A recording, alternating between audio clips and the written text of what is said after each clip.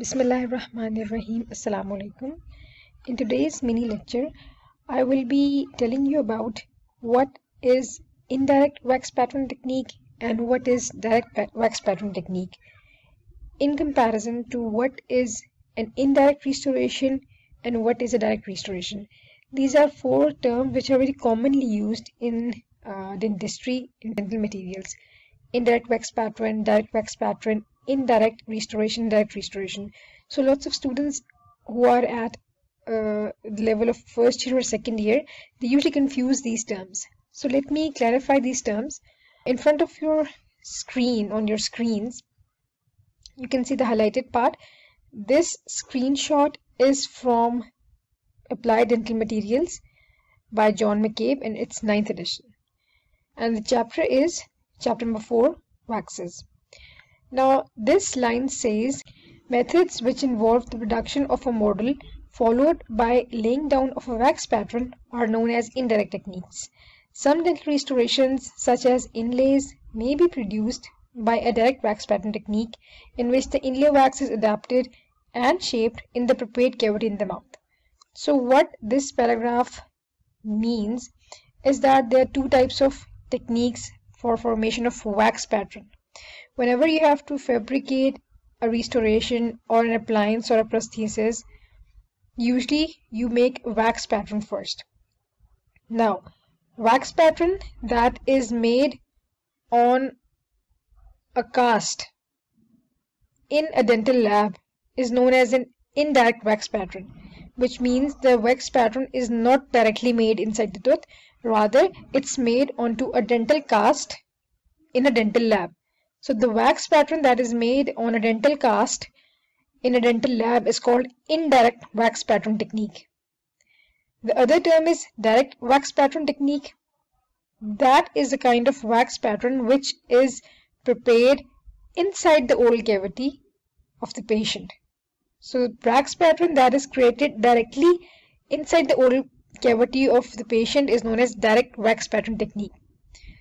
So now these two terms are clear. A wax pattern that is made outside the oral cavity on a dental cast in the lab is indirect wax pattern technique, and a wax pattern that is fabricated inside the oral cavity of the patient is called direct wax pattern technique. Now moving on to what is a direct restoration.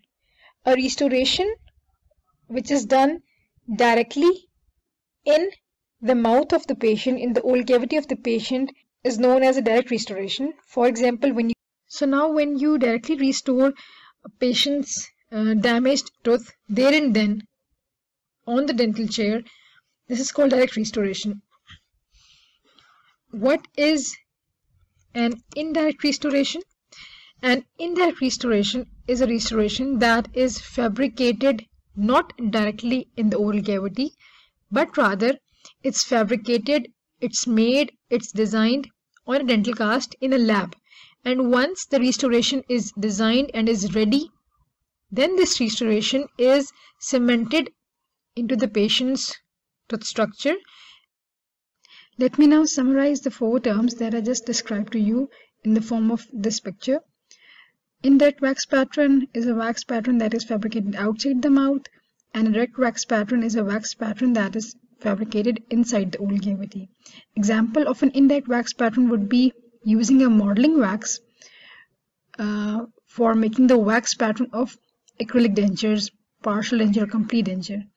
Now, modeling wax is an example of indirect wax that is used to form wax pattern for acrylic dentures, and this is definitely done on a dental cast outside the oral cavity. The second example would be of Inlay Wax Type 1, which is used for making the wax pattern of inlays, and this is also used outside the oral cavity on a dental cast. Examples of direct wax pattern would include Inlay Wax Type 2, which is used for making the wax pattern of inlays inside the oral cavity.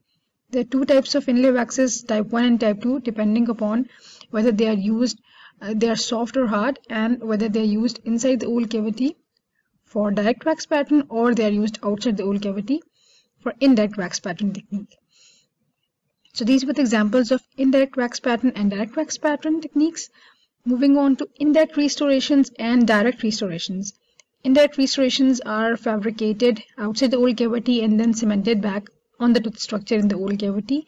And examples include inlays and onlays. These are the names of restorations which are created outside the oral cavity, which are fabricated outside the oral cavity and then cemented back and on the tooth structure. Examples of direct restorations simply include filling materials, the fillings that dentists perform, for example, amalgam filling or composite filling. I hope these 4 terms are now clear to the students and they will be better able to differentiate between 4 of them easily, inshallah. Jazakallah khair. Thank you so much.